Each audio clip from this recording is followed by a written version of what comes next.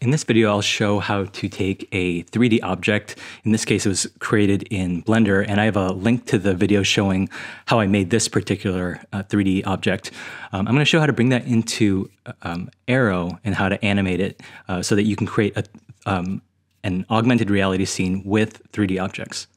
All right, so this is the 3D logo that I created in Blender, and I want to take this and export it as a gltf or glb.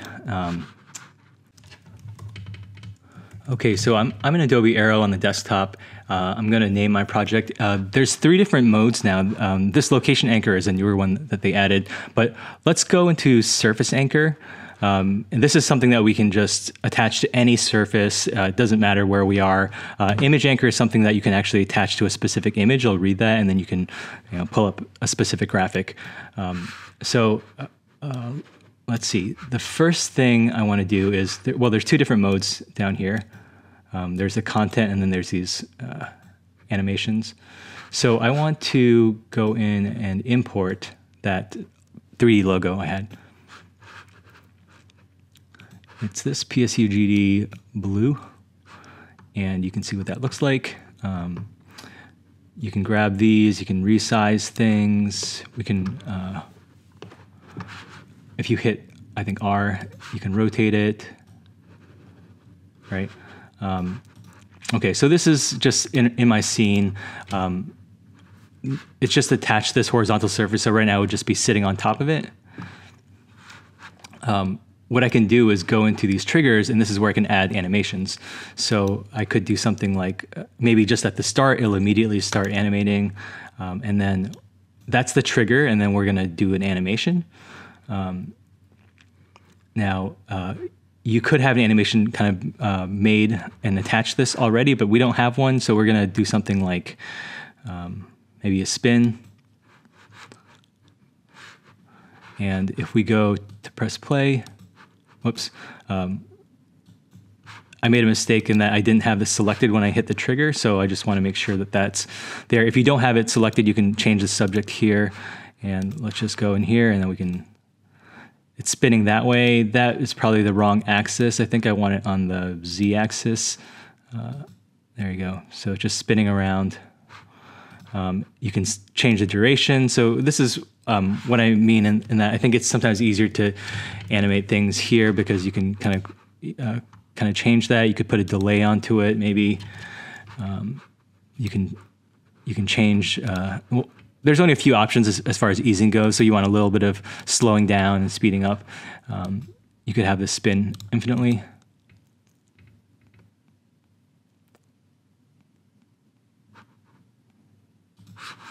And yeah, we can also move this around if we want this to go a little higher up off of the ground. Okay, so let's open this up in Adobe Aero on a mobile app and see how this works. Here I am in Adobe Aero on my phone, and I've loaded that file. I'm going to place it on the surface, and then when I go to preview, I can see that animation that's there. This is a video recording that I've made directly from Aero, but I can walk around and you see this 3D object in space. You see the reflectiveness as well, and within here you can do you can open Aero up and you can make some adjustments. And if you feel like the scene isn't exactly how you imagined it, you can always add and subtract parts of the animation, or even scale, reposition this 3D object.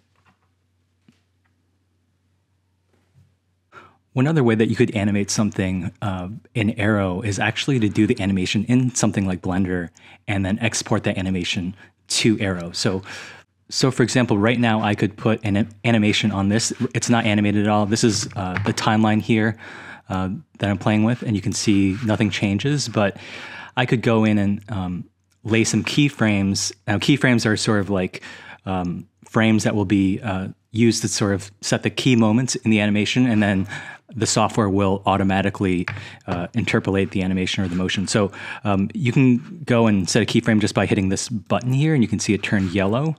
And I'm going to move forward a few frames. And actually, I probably don't need all 250 frames here, so maybe I'll change that to 180. and I'll move forward to like maybe 60 frames, and here I might want to animate this moving up. And then after I do this is really important, I want to hit this button to save the keyframe. And maybe it stays up here for a little while, so I'm going to hit another keyframe. So I don't want it to move in between these. These are like the key moments in the action, and then maybe at the end it's going to go back down to 0, maybe something like that. So if I go back to here and I just press play, you can see what that looks like. That's a little bit slow and that's a little basic. I might add one more thing, just because you could do something like this really easily in Aero. I think if you were going to do something that's more complex or had different moves to it, maybe you want to animate it ahead of time. So maybe I'll have a rise up, and then rotate or spin here. So maybe here it does like a full 360. One thing we can do is click into here, and we can. Whoops! I'm gonna do plus 360. So that's going to do the math for me, and then I can hit this button again to keyframe it. And now you can see it moves up, it spins, it goes back. Okay, so I'm going to save this out the same way I did before. I'm going to export this as a gltf, and it's going to GD Blue 3, export this out, and then it's going to have that animation that I can access in Adobe Aero. So let's go into Adobe Aero. Here's a new file. We're going to go into Add. Here's that item right there. And then you want to go into the behaviors down here. And we are going to say scene start, and we're going to have this animation here. Let me just delete this to.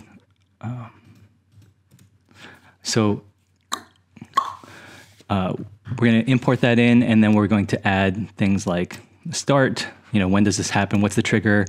We'll go play animation. And from here, you can see that you can click the subject, and also there's an animation set that came in with that, that file. So if I want to preview that, I can see that. Quick things for just displaying this. If you hit 3, you can kind of zoom out. 2 is going to pan around, and then 1 is going to let you orbit it. But that might help you get a better view of this animation if it's too close. Here's what it looked like on my phone when I used Adobe Aero. All right, so I hope that's been helpful in showing a few ways that you can make a 3D object out of a vector file and then bring it into Adobe Aero. You can animate it right in Adobe Aero, or you can animate it in a 3D software and then bring it in that way.